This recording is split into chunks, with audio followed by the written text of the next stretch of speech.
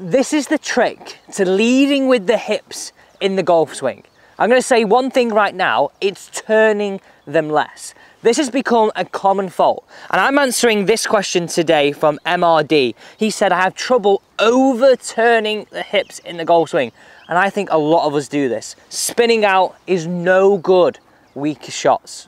Weaker shots. So welcome to a brand new video. My name's Alex Elliott, a PGA Golf professional and top 50 world coach. I'm here to help you play your best golf. So I want you to slow your hips down. Now that might sound crazy because every single YouTube video out there is telling you to speed your hips up.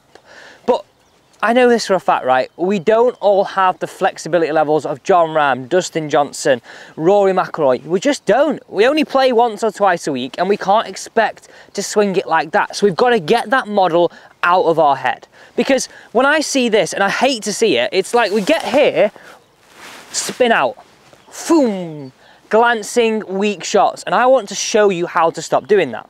So remember these percentages. So I reckon right now we have the concept that we should be like 90% hips, really to fire down and really get open into the ball. I then reckon we've got a feeling of like 8% upper body, okay? And then I reckon we've only got the idea of about 2% arms and wrists. Now we have to change that round. For you to become a better golfer, we've got to flip that on its head. Otherwise, you're never going to improve. And I want every golfer to use this concept. So you've got to avoid that. And I know, as I said before, you're probably hearing the opposite advice. You may even have watched a different video just this morning on that different advice. And what, again, I'm going to show you from down the line, we get this. This is that spin out motion because we can't detach lower and upper body. The percentages I want you to work to now, and listen closely. 50% lower body, okay, so hips. I still want you to lead with them, but not take over your golf swing. 30% upper body and 20% arms and wrists. That is going to give you a great combination of this in the golf swing. Really simple. When you're trying to improve, we've got to have an objective and a goal of where we're trying to get to. So this is nice and easy, right?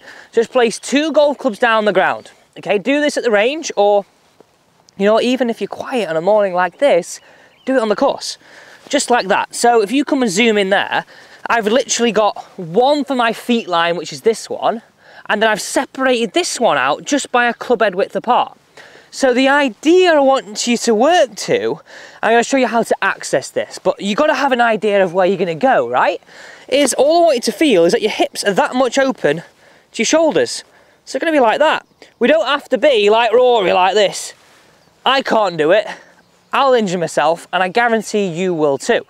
And you're going to love this drill. This is brilliant. It's really easy. So let me show you how to access that. This drill couldn't be any easier.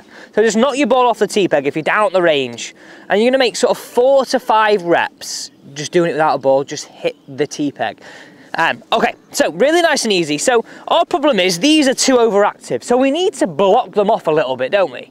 That's how we're going to do this. So all I want you to do is bring your right foot for a right-handed golfer back, so where your toe is behind your heel, okay? Left-handed golfers would just simply be the opposite way around, just like this, okay? So you got to think, right? Now I'm turning into this space. I've got all this space to swing down and through, sort of freeing us up in this area. Now what you got to think, you've sort of blocked your hips off here where you can't really overturn those hips if you've got the objective of hitting the golf ball. Can you really see that? Look at that there. Whereas if you stood that way, look at that. I can really spin out of it. So this is what I want you to do. 4 to 5 practice swings, really exaggerated, and what this is going to train your brain to feel that these hips aren't as active. You'll do this naturally because of the situation you've set up at address. I love these drills because of that. You get all the business done early on, then you just have to swing. So think about it. All your objective is right behind left. I'm going to go into this space, keep in this space, and release through it. This is what you to do for 5 practice swings. Look at this. I can't simply overturn my hips. Yes, it's still 50, 30, 20, but I'm creating that scenario. So once you feel comfortable with that, and don't worry if you need more than 4 to 5 practice swings, you may well. If you need 10, don't worry, knock yourself out. Just do it. Get the right amount of practice swings that's comfortable for you. Then when you are comfortable, get that set up and hit one away. Watch this. That was absolutely nutted right out the middle. Thank you so much for watching. Don't forget to subscribe to this channel and turn on the bell to never miss any of our free simple golf tips.